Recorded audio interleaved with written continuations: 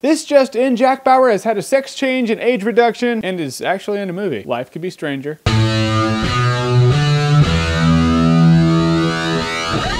Hanna. All right, now going into Hanna, I was really skeptical. I was expecting a bore fest. I was expecting like the American part 2. I don't know why, it just was. Come to find out, Hanna has a nice bit of badassery to it. All right, so the story goes, Hanna has lived in like godforsaken nowhere of Snowville in a log cabin with Eric Bana, and he's just been training her to be a badass all of her life. Her entire life, she goes outside in the snow, she hunts, she works out, she spars with Eric Bana, she learns to kill and rinse and repeat. And she's played by the little girl who played Susie Salmon from The Lovely Bones. Yeah, let's watch Stanley Tucci try to do anything with that girl. She will break something off. She is quite a badass. Which makes her pretty much the most productive 16-year-old I've ever heard of. Most of them hang out in arcades, I'm just saying. Don't mean to alienate my 16-year-old subscribers. You guys are all right. But then she wants to see more of the world, so Eric Bana's like, all right, push this red button. You can see more of the world, but the world's gonna come after you. Namely, the red-headed bitch, played by Cate Blanchett. Yeah, turns out Eric Bana was like a secret agent back in the day, so yeah, flipping the button.